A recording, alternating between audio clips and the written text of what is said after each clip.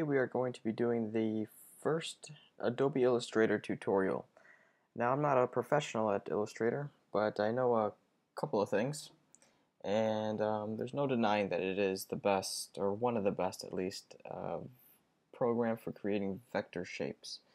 And what vector is pretty much, it uses math to create color and shapes instead of pixels.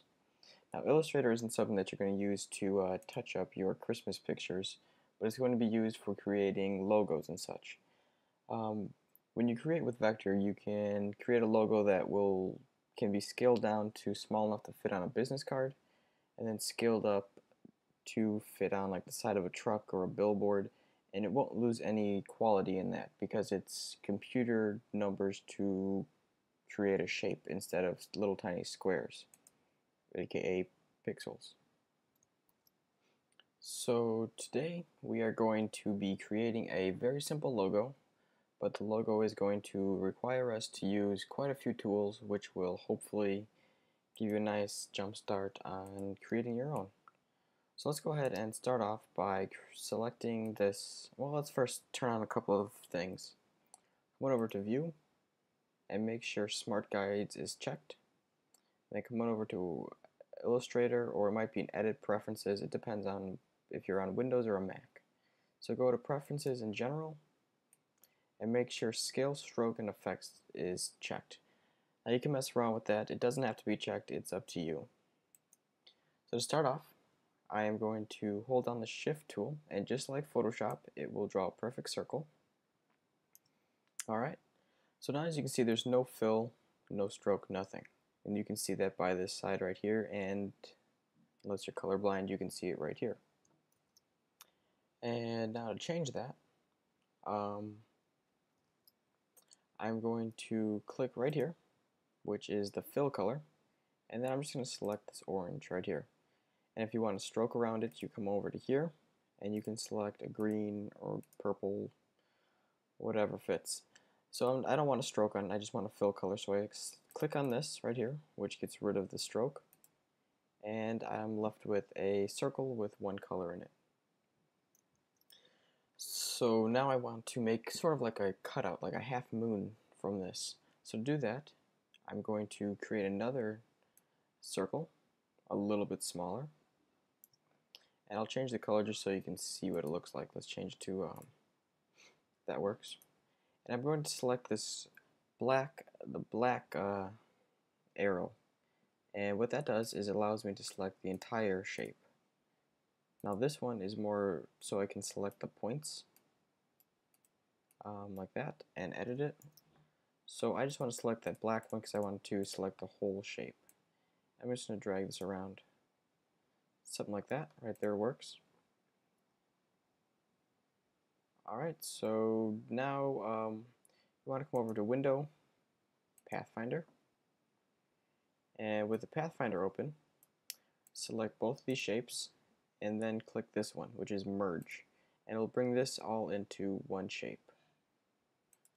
Alright, so now you can select and move those around if you want, but what I want to do is direct select, which is that gray one, and just delete that blue circle.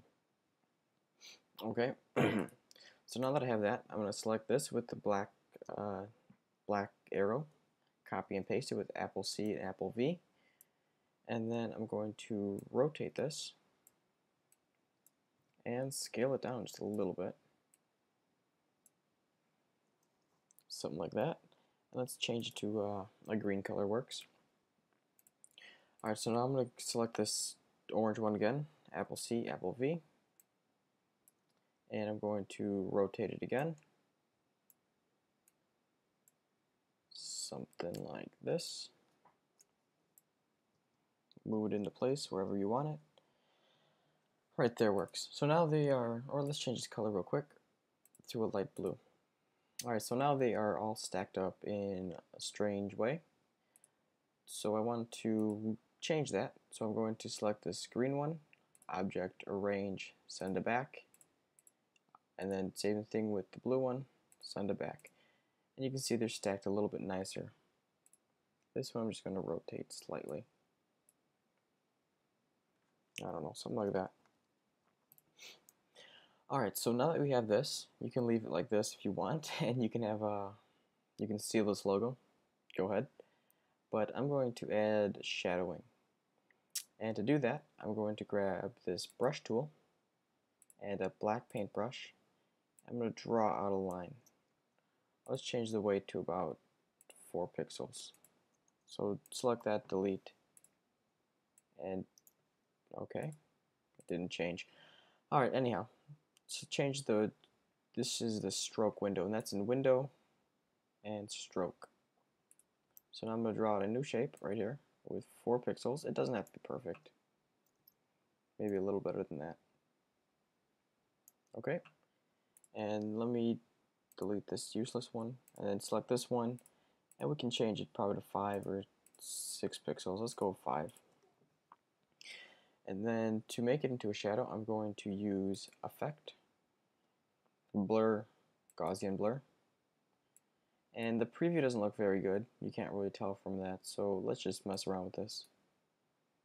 7.4 looks fine. And I want it behind this orange one, so I'm just going to go Object, Arrange, Send Backwards, and that will bring it back 1 layer. And let's just move this around to however you want it. If you want to change the length of it, you can just use that gray selection tool. Oops. And then just drag it around.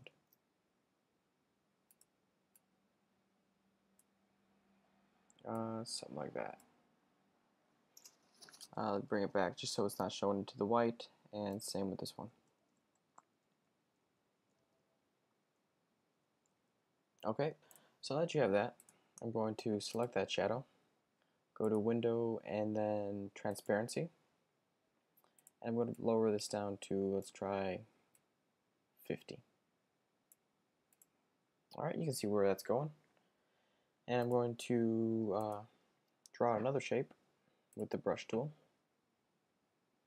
Let's draw one up here. Let's try to get a little bit neater up there, and then one more right there.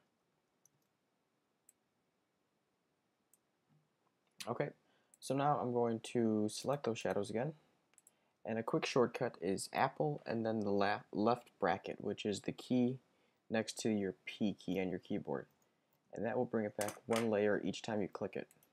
So I'm going to do the same thing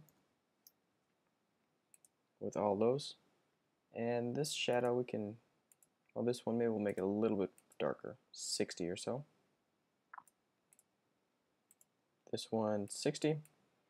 And now the next tool I'm going to use is the pen tool, and this is the tool that you are probably most likely going to use whenever you design something in Illustrator.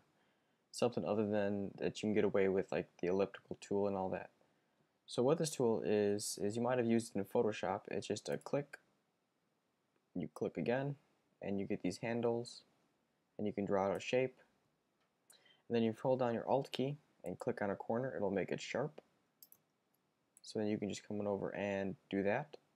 If you didn't click your Alt key, it would look something like this. Oops. Alright, I can't show you right now. So you can just do that. And I'm going to click this arrow right here so it swaps, so there's no stroke, but the fill is black. I'm going to change that to white and lower this opacity to about 20%. Let's move that wherever you want it.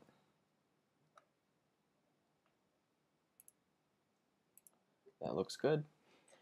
Alright, so I'll show you that one more time. So what I do is I click again where you want that point to go, rotate it, and then I hold down Alt and I click here, because if you don't, it'll look all funky and rounded like that.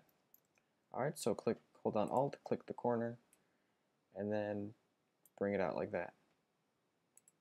And then again, I want to send it backwards, so Apple and then the left bracket, just like that. Move it around and bring down the opacity to about 20%.